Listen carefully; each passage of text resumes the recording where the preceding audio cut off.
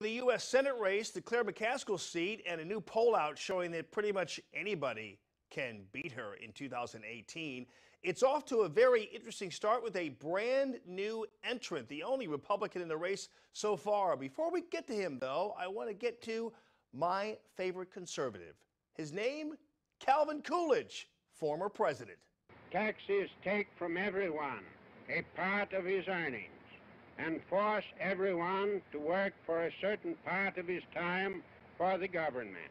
And in all my long years, not since Calvin Coolidge, have I heard one politician speak just like he did, calling federal income taxes theft and warning us about the perils of a gigantic size government. Until now. Oh yeah, Austin Petersen, the first to announce he's running against Claire McCaskill or whoever will be the Democrat in that race, the first one out of the blocks. And by the way, Austin Petersen came in second on the Libertarian ticket for President of the United States. Now he wants to go to the U.S. Senate, making Calvin Coolidge cool again, by the way. Austin Petersen, welcome to the program, sir. Hey, thanks for having me on. Well, this is going to be quite the mission. I mean, you really seem hungry. You came out of the blocks. You announced you're going to be on the Republican ticket. And it seems fair enough at this juncture, considering during the time that President Trump was running, nobody really knew what a Republican was anyway. And in fact, President Trump kind of redefined it. And I'm sure, in essence, you can too. Absolutely. Well, I mean, the true definition of conservatism, to my understanding, has always been someone who believes in individualism, who believes in liberty, who believes in limited government, the idea that you own your life, you own your body, and you ought to be able to do with it as you please, provided you harm no one else. And that means that when it comes to social values, of course, you can be socially conservative, or you can be the type of person who says, socially, it's none of the government's business. And that's what freedom really is all about. Our country was founded on that. Liberty is the principal value which our founders prized above all else. And that's what I'm championing, a return to constitutional government. Well, I'll tell you, the whole bit about the social issues, I totally understand, because right now people seem almost singularly focused on their economies, on the economy itself, and on the fact that government is too much in the way. We can handle some of the social issues, I think, within our own communities, whatever we want to do. But this economy situation is a huge one for people, and it seems to me that the constitutional conservative is perfect for this time as it relates to concerns about the economy. Completely agree. And, the government can't do a lot to create jobs, but it can do a lot to stand in the way.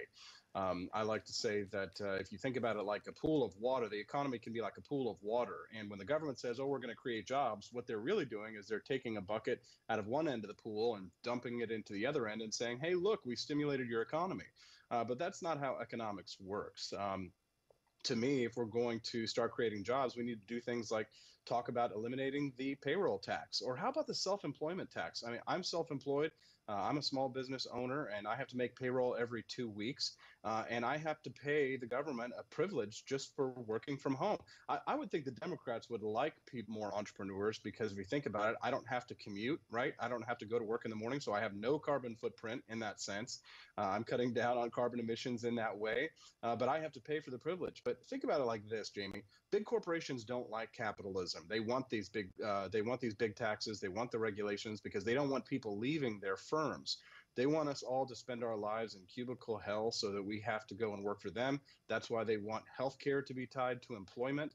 That's why they want self-employment taxes, because true freedom would mean that we can go and work for ourselves without barriers or impediments. Austin Petersen, I've always maintained that it seems that many of our elected officials are simply going to Washington in order to manage our money. That's all they're really doing. The money, of course, that you and I love to talk about being stolen from us. And so it seems that Republican or Democrat, we send them to Washington, there are really no real changes made. And in fact, some of them actually work to protect their own interests, Republican or Democrat, protect the people who were giving them money, protect the big corporations, whoever might be friends of theirs, whatever. And so we're seeing really what happens up there with a formulation of just management as opposed to true reform. We have a few of those folks up there now, and certainly you're capable of joining them. So one of the big issues or the slogans that I used during my last campaign was I said that I wanted to take over the government to leave everyone alone. I don't want to go and be a manager of your life. I want to allow people to choose their own destinies, choose their own religion, choose how to handle their own financial health. I think that when it comes to how Congress should be legislating, it's actually more important for us to stop bad bills than it is for us to pass new ones. That's the Calvin Coolidge style of governance, and the business of the American people is business. If you want true freedom, then we should be encouraging entrepreneurship and get rid of the barriers for us to be able to get into the marketplace. So, we shouldn't be tied to these corporations for our health care and for the benefits. We should be allowed to go out and compete into the private marketplace, and that's how we're going to make America great again. And Austin Petersen, your tax solutions are very easy, correct? Absolutely. I don't want tax season. I want tax 2 minutes. I'd like to see us, obviously, in a perfect world, I'd like to abolish the income tax entirely because the founders didn't want an income tax. They passed the lotteries and tolls and fees and different things like that rather than tax us and take away the fruits of our labor. But when it comes to a flat tax, that way nobody has any incentive to cheat, right? A lot of people complain that many of these big corporations are getting tax exemptions handed out to them. So what I would like to see is a simple 15% across the board flat tax, very simple tax system so that everybody can comply easily. I actually think you might get more revenue because the truth is that the IRS even admits on their own website that I believe that the compliance rate is only something like 27%.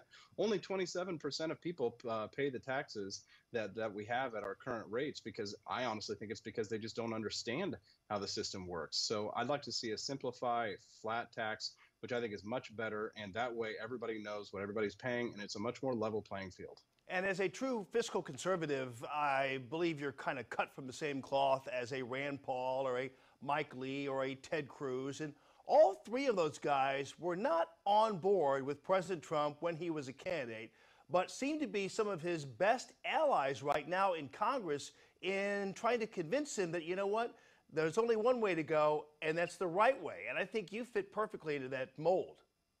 Absolutely. And, I always say I have an open heart. I have an open mind. I'm willing to change my mind when evidence comes along that contradicts what I believe. And so I always had high hopes that the next president would be President Obama. He's light years better than President Obama. It's a breath of fresh air, especially with the fact that he appears to be listening to, like you say, to Rand Paul and Mike Lee and Ted Cruz. I think that's really a good sign, because even President Trump, after meeting with Rand, has said, let's get a clean repeal of Obamacare. The GOP Congress voted 50 times to overturn Obamacare when Obama was the president. So why can't we do it now? And so I'm going to run and champion those issues that they campaigned on, and to give some more support to people like Rand and Lee and Cruz, because I believe that they have our country's best interests at heart. They want to have a more prosperous future for us and for our children, and that's what I'm fighting for. All right, Austin Petersen, really appreciate you joining us via Skype from Kansas City. Best of luck to you, and boy, right out of the blocks, man. Your website's awesome. You have the passion going for you, so you're going to make it a very interesting political season going into 2018. Great to talk to you. Thank you very much, Jamie. Thank you.